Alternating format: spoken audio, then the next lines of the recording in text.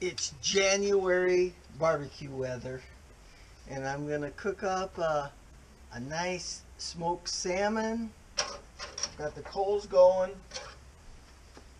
just in the center here because it's one piece of meat.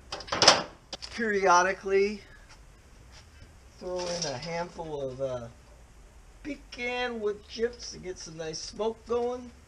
Catch those on fire. I'm gonna indirect cook the salmon, so I'll put it over on this side, a little tin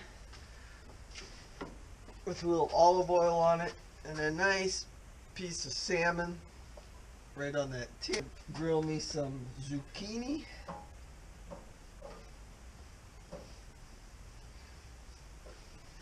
With a little bit of the jerk seasoning.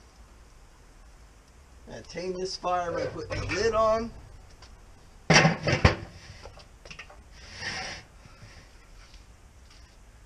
Turn the vent over this side so the smoke draws across the salmon.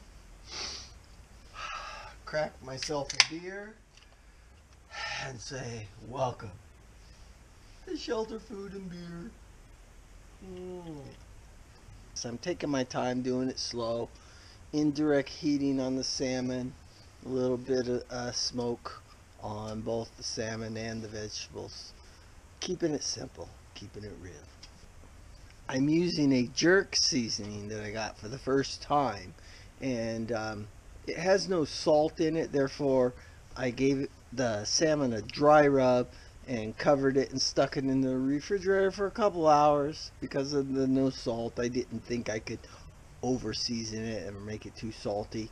And I made a barbecue sauce with barbecue sauce, whiskey, honey. I put some dry parsley in it to kind of give it some meat, some thickness to it. I always like to use a dry parsley or a basil in a barbecue sauce to give it some depth.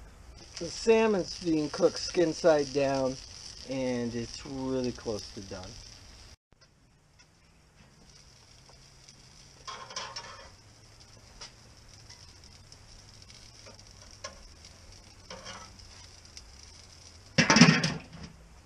I'll pull the zucchini sticks off the barbecue, hit it with some garlic olive oil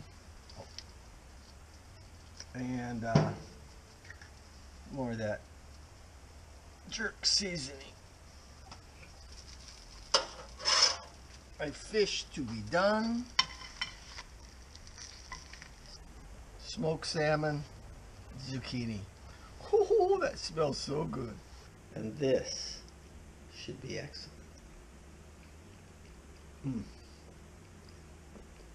Beautiful smoke flavor, tender, delicious. I love it. Thanks for watching Shelter Food and Wine.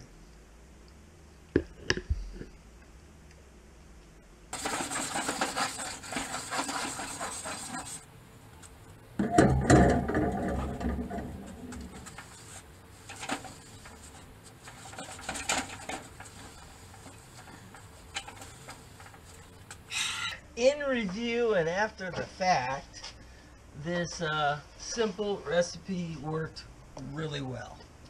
The jerk seasoning was perfect, and the style of cooking worked really well. Indirect cooking with the salmon on that piece of foil.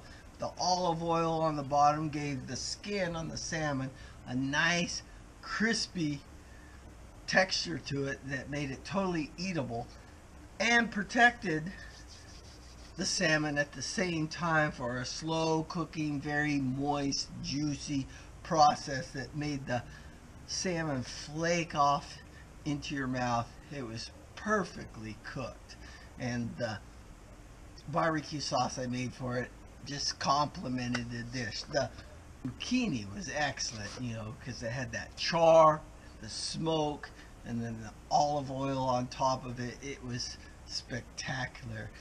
Great food comes from the heart and is best eaten in the home.